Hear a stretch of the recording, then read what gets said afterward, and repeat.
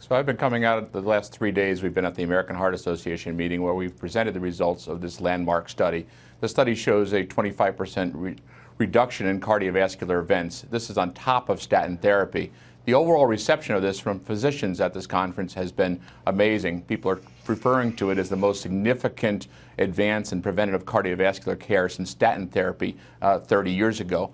We believe in our data. We've presented our data at American Heart Association. It's important to have data subject to scientific debate. It's also been subject to review and publication by the New England Journal of Medicine.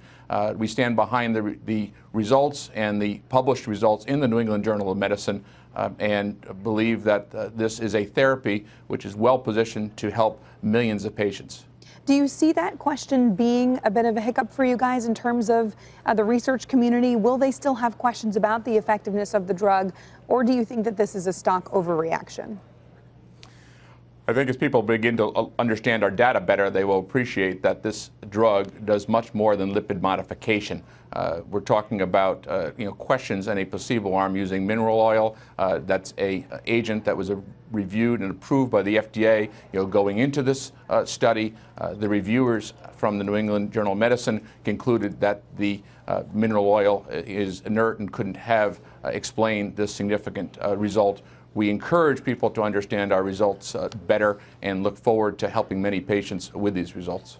So your drug costs about $2,400 a year, which compared to other new cholesterol drugs is actually a lot lower. Some of the PCSK9s, this new class of cholesterol drugs, cost $6,000 after discounts. When we had you on in September, you said you wanted to keep the drug affordable. Are you going to change the price, or will you keep it where it is? I do think it's important to be affordable.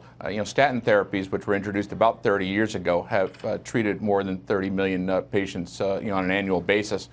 There are as many patients who have risks for cardiovascular disease beyond cholesterol management. So we're trying to treat millions of patients, and to do that, we think the drug needs to be affordable. Our current pricing is similar to, slightly lower than what statin pricing was before it went generic, and we're proud that this drug not only works well, but is affordably priced.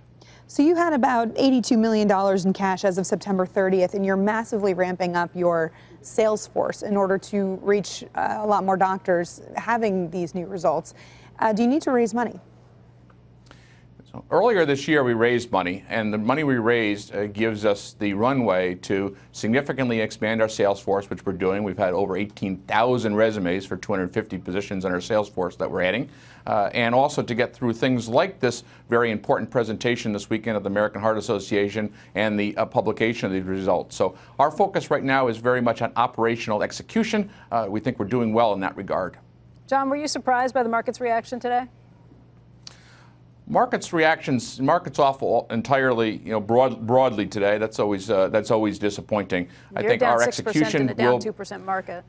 I think that our execution will be recognized by the marketplace. We can focus in on execution. The drug works. It works well. We're going to help millions of patients.